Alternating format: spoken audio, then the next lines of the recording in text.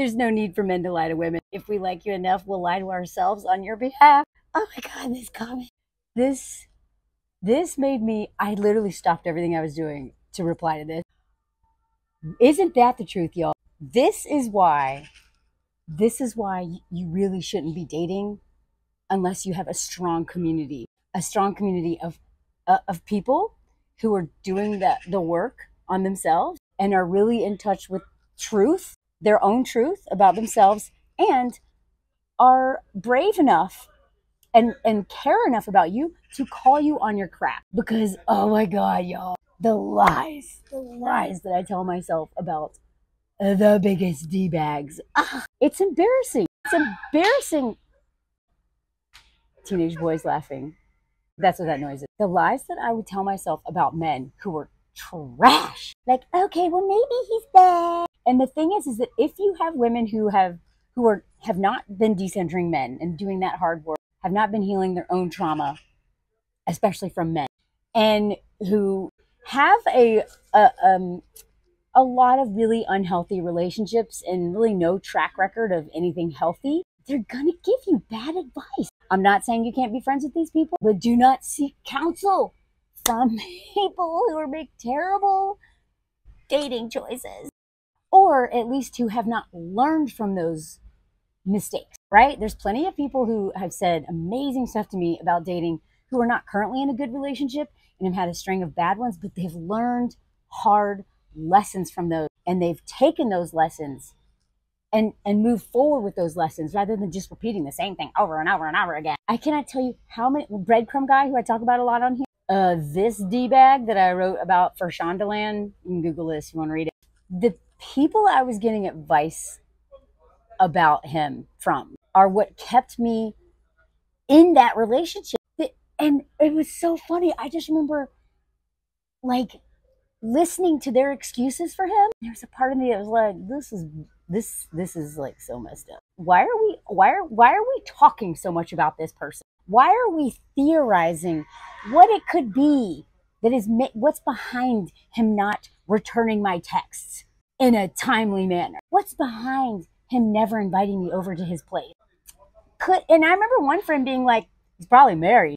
And I was like, no, there's no way he's married. And he wasn't married. But for all I know, he had a girlfriend. I don't even know. I never figured out what his story was. But I was always like, something not a girlfriend, you know? And I realized that when I met his uncle out on accident. We ran into his uncle at a restaurant 6 months into this relationship. And he introduced me as his friend. After we'd had multiple conversations about how we're dating and, you know, where we're going next, his friend. I never met a single family member.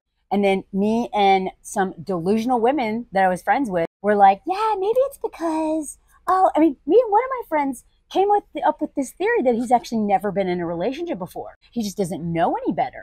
I found out towards the end, he was not only in a long-term relationship, he lived with his last ex. That, like, everything that we thought of, all the lies that I told myself and that my friends who had bad dating advice, the lies they co-signed, that, all of it was nonsense. All of it was BS. None of it was true. But I liked him, not because I really liked him. He was a loser. But he really hit that, like, daddy issues thing of just if this man will just like me, right? I was so played into my trauma responses around an unavailable man that I did not see the writing on the wall, because the excitement of getting that text after waiting days for that text when I hated him. I deserve better than this. I know, but bing. Oh, hey, what are you doing tonight? Oh, let's go out. And so if I have the best advice that I have, and I'm not a dating coach, y'all, but from my lived experiences, anything you're afraid to tell your closest friends who give you really good dating advice, whatever you're afraid to tell them or whatever truth you withhold from them is the very thing that you need to tell them, because they're going to tell you something you probably don't want to hear, and you know it. And if you keep going to friends who don't have what you want or who have not learned hard lessons and have a lot of wisdom around dating, if you keep going to friends who center men, who are pick me or cool girl or any of those things, They will give you the worst advice. And even if you intuitively know that that's probably bad advice, that part of you that really is like wants to keep repeating the cycle of violence or whatever it is that's going on from your childhood, it's going to be like, yep, see, they think it's cool. They think it's totally normal for me to text them while I'm next to this dude I'm dating, text my friend and be like, hey, will you suggest taking a photo together because he doesn't really like photos, but if you suggest it, then he'll feel pressured into taking it, and then we can have a photo together. Like, the amount of manipulation of trying to get this man to realize that he loves me because I'm just this damaged person, this used car that I just need this person to buy, right? God. This was like, I've had like 2 steps forward, 1 step back, right?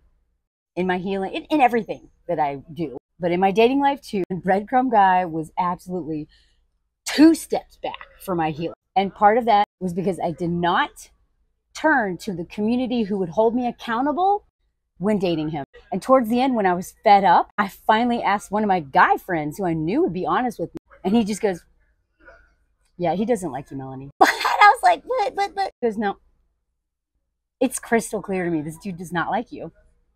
Sorry. And once I heard that, I couldn't unhear it. Surround yourself with people who will keep you from lying to yourself, or who will at least call it for what it is, delusion.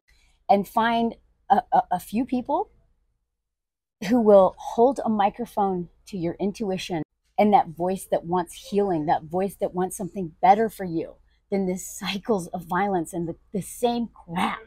Those people. It doesn't mean that you can't be friends with people, with lots of people. Be very careful who you seek counsel from, because their advice could lead you into making decisions that ruin your life or even take your life. Because again, dating men, especially as a woman under patriarchy, is the most dangerous thing you will ever do, other than give birth.